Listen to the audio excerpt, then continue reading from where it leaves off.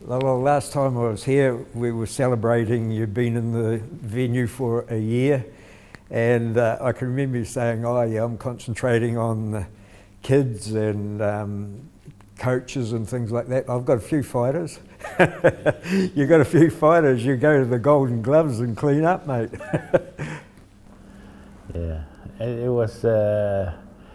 I know they're going to do well, but I didn't expect that much because we just started May last year, and of course COVID-19 took 5 months out of that. But the kids been training well and trained hard, so yeah, it was a bit of a surprise. Yeah, you know, like that's the guideline, isn't it? The Golden Gloves. Everybody wants to go to the Golden Gloves when they're fighting. And to come away with so many medals, like, tell us a little bit about who you thought had a chance and who surprised you or anything like that. Yes, I mean, I love training kids. The youngest we took was 13 years old. It sounds like a contradiction because I don't really believe in fighting the kids too young. But you know, some of these kids, they're so mature because they train with me, you know, for years, even as young as 7 or 8 years old. Yes, it was, but you know, they were ready. They were ready, and yeah, so it was really awesome result. Yeah. Tell us a little bit about the Golden Gloves for people that are overseas and watching it, and just what the competition's like. The North Island Golden Gloves is probably the biggest competition in the country, and it's bigger than the national because the national they only focus on open class. People have you know, 15, 20 fights and ready to fight at the national. The Golden Gloves, they have it as young as cadets, novice and cadets open. So, but having said that, this year was very quiet because everybody got sick. And that probably helped us. Yeah. But so a lot of good boxers couldn't compete because this flu was going around was actually affecting a lot of people. Actually, maybe more than the COVID-19. Wow. Yeah, you're very modest when you say it helped you because I know what helps the boys. It's you. And tell us what the plans are from here on in. My main focus now is I'm coaching the new end boxing team. We're taking 4 boxers to Birmingham. So yes, we take Xavier, Duke, who fought for us at the national, as well as De Niro and Travis is a veteran boxer from UA. So. Yes, it sort of remind me of coaching the Tongan boxing team back in 2010. We went there as total underdogs, and we came back with 2 medals. So it was a very proud moment for Tonga and all our guys. So you know, when you look down and when you Google up Niue and you look how many population, there's 1,600 people. So you can't be more underdog than that. You know, but we have some quality boxers, and I think on paper they were better than the Tongan team we took in 2010. So hopefully we get a reasonably good draw, so the boys you know, show their thing and hopefully make Niue proud. You know. I'm sure they will. I'm sure they will. Tell us a little bit about it because we all know the islands struggle with finances and things like that. How does it work? The Commonwealth Committee, how, do they give you a handout? Or? Yes, I mean they do help, but because it's a small nation, everybody work together. A lot of New End people who put in money for our course, put money for our training camp. Besides, it's not like New Zealand where when you take the track and fields, boxing, wrestling, archery. You know, in New End we only have 3 teams. I think lawn bowling and a couple of people with for weightlifting and boxing. So all their resources focus on those 3 teams. So that helped us financially in not so much of the sport New Way. Of course they do, and then but you know, as a nation, they make a big deal of this because you know going in. I think this is the first. Yeah, that's the biggest team in boxing they ever taken years. They're always good. They have good boxers. I remember back in 2006, a guy called Star Tawasi was a boxer in New Zealand, and he was very unlucky. He fought one of the African boy, and I think he put him on an 8 count, but still lost the fight. And they put a you know, complaint, you know, but it wasn't yeah, it wasn't successful. So they would have a medal then, you know. So so hopefully we can break that non-medal thing for New End and come back with you know, with a medal or 2, you know. But yeah, the boys are ready, and they are as good as any boxers New Zealand and Australia taking. Are they going to do any? Are you doing any work with them here? Yes, we've been camping here. Actually, we start camping and our development since early this year.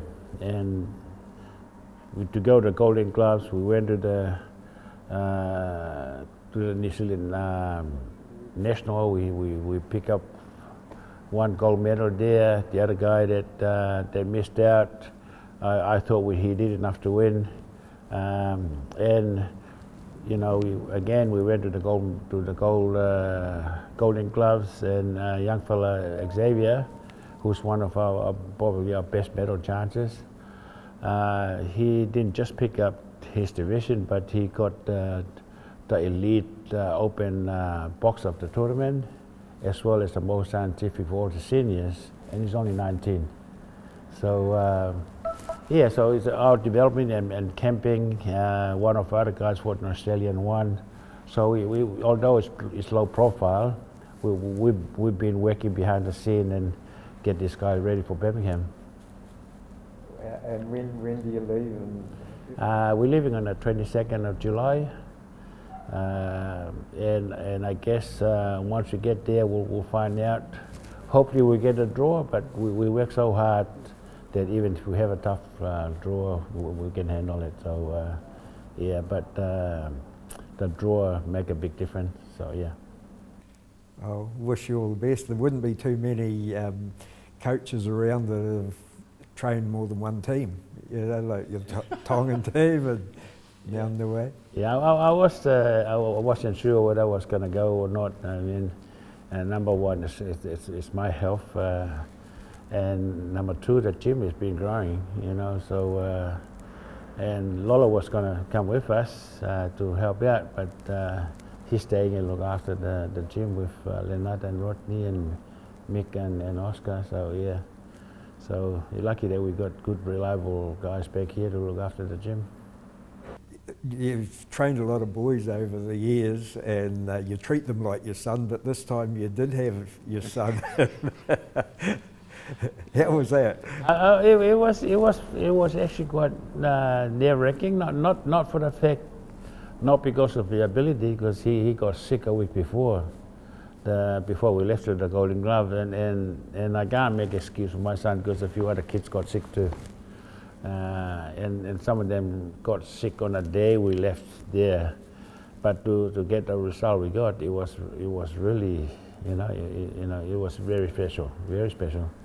But having Lolo there fighting his first fight, that was very different, and after he won the final, I feel like jump up and down, but I said I can't do that because I got other kids after this. But yeah, I was happy with his performance. And on his first fight, he actually won the most scientific boxer of the youth and juniors. So I was sitting in the back talking to some of the trainers because I was happy that he did well in this fight. I didn't expect anything else. But while we were talking in the back, they were having the little prize giving, and the boys came running to me. Hey, Lolo, got the prize. So I walk outside, and here he was standing in the middle of the ring with a big belt in there, and presented by Rex Jenkins, the organizer. So how the hell did that happen, you know? But yeah, it was to see my own son have a championship belt in his first fight.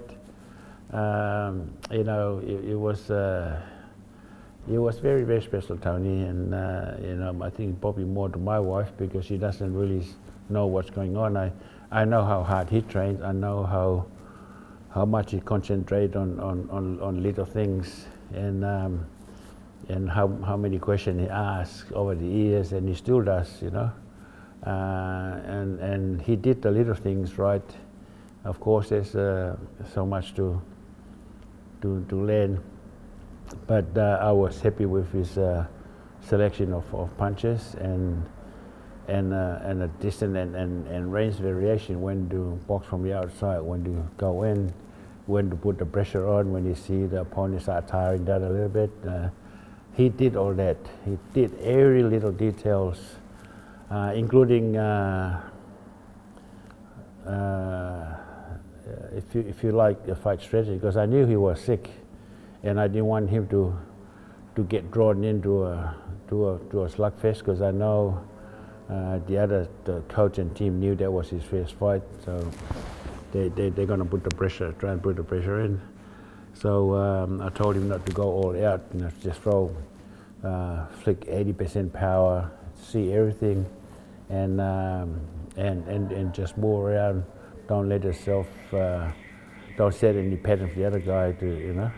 And he did that, and he did just enough to win and work high work rate, but not loading up his power in case he get tired because he had a flu on a week before. I mean, it's not easy for anyone to take instruction, but I guess because he grew up in the sport, you know. I mean, I still remember when he was about 2 years old, I got my stuff to leave to the gym, and he cried to come with me, and Leonardo was going to keep him home in case he'll come and be a nuisance at the gym. And I said, look, let him come. He'll get bored sitting there doing nothing and watching everybody. And 15 years later, he still followed me to the gym. 15 years, he still followed me to the gym. Yeah. So much for that plan. Yeah. So, but yeah, he's a you know, without trying and break on too much. But my son, he's a student of the sport. You know, he loves it. You know, if there's rugby or boxing, he'll watch boxing. You know, so and anything with the fight games. I try to get him to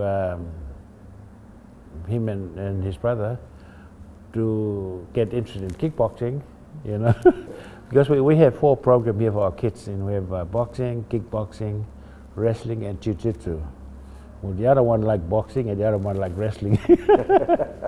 So yeah, and Rodney won the secondary school novice wrestling championship only about a couple of weeks before the national. So I said to Lolo and the boys, no pressure, guys, but Rodney won the gold medal. You guys have 2 as well.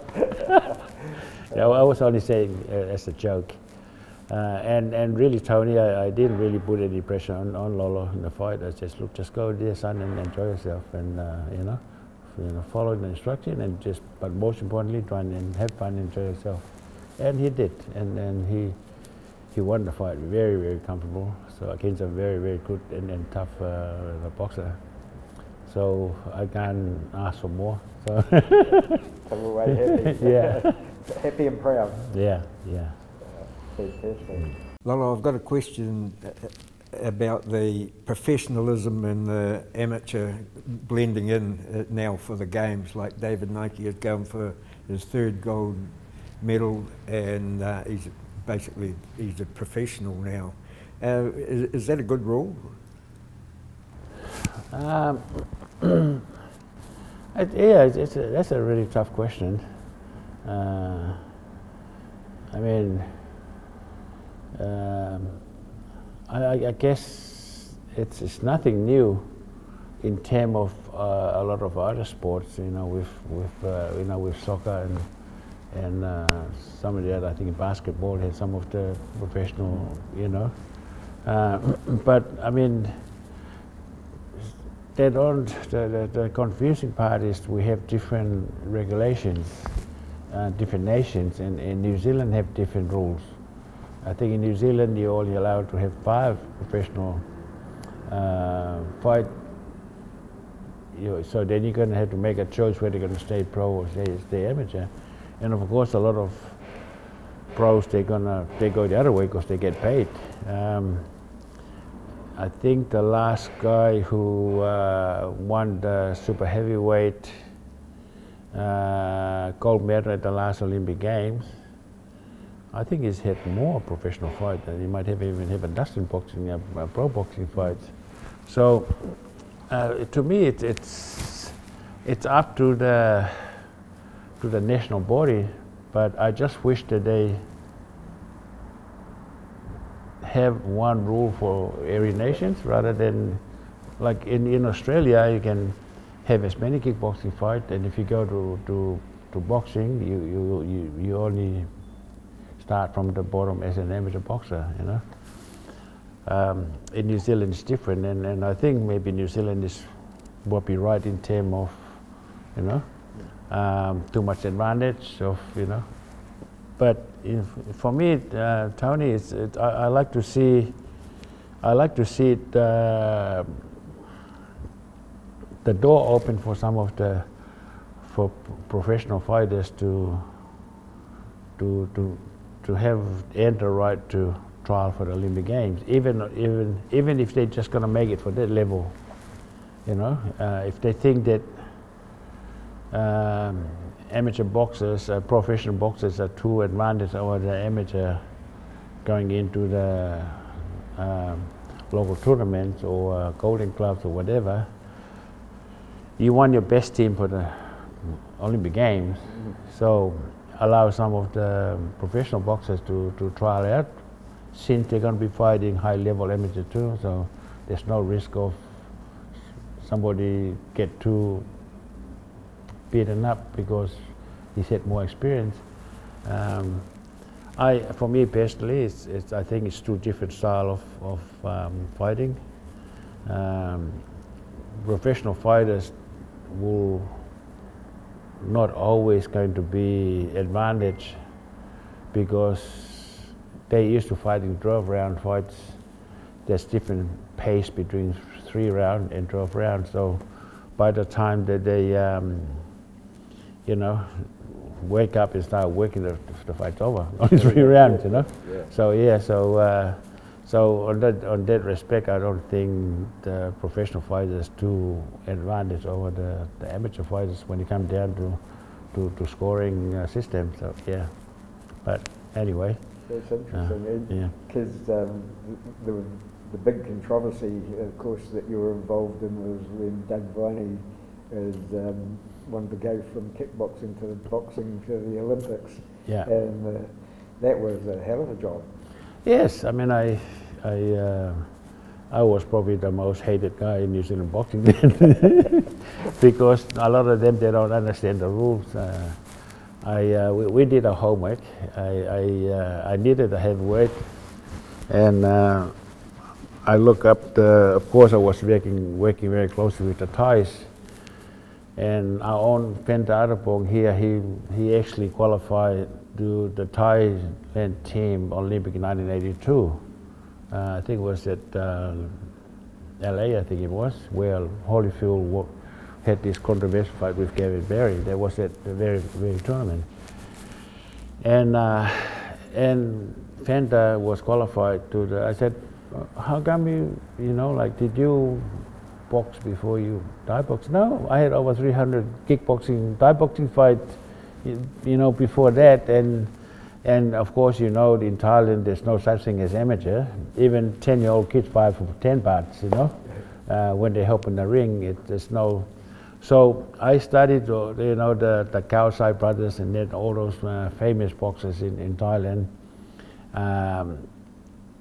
And they all have heaps of hundreds of professional kickboxing fights, switch over and trial for the Olympic Games. Another one of my friends in Australia, his name is Grant Barker. He actually fought Vitaly Klitschko for world title professional fight, kickboxing fight. I think it's 1992 or 1993. And he got knocked out by Vitaly Klitschko, you know, on a professional kickboxing fight.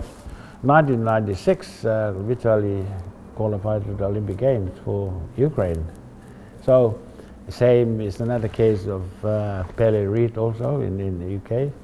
The guy that Ray Sefford knocked out at K1, you know, he was a professional kickboxer, you know, fighting amateur in the UK. So I got all this evidence and I put them all together as a document. Because when I took Ducky and they found out that, did you know that Ducky would fight professional? Yes. You know, how can you not see it? Because it was on TV, you know. So I made no secret, I didn't lie. But I also have my evidence and I document the whole thing. So it went as far as I was boss at the time. The guy's name is called Professor Chowdhury. He was the president of IBA. He took a look at it and he threw it away. He said, no, he can box, you know. Because Thailand was very strong with IBA, and the whole Thai team, you currently they have over at least a couple hundred Thai boxing professional fights before they switched over to boxing. So I knew all those evidence, and I remember driving one day and I hear Murray Decker doing the radio talk back. Is this boxer who had a professional boxing fight can, you know, and everybody, all the haters, oh yeah, what a cheat, blah blah. And I you know, and Keith Walker was hopping there, and I couldn't stand it any longer, so I rang up Murray Decker and I explained it to him. So I explained to him about those Thai fighters switching over, about the Klitschko brothers and others, and that was the end of the dog pack. they talk about different subjects. But I never, that was the first time and the last time I rang up a radio talk back. I was going to say, that would be a bit out of the norm for you. Yeah.